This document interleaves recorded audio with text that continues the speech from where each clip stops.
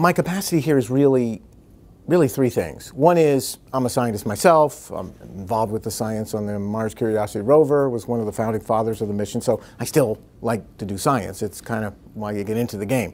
But my job for NASA and for the Goddard Space Flight Center is to be a catalyst, and that involves promoting science ideas, listening to my science colleagues. There are a lot of them, and they're way smart, putting together the pieces so they can get the opportunities to do the new stuff they want to do. And so it's partly scientist, partly politician, partly humanitarian because they have ideas, some of which might take longer to fulfill than others.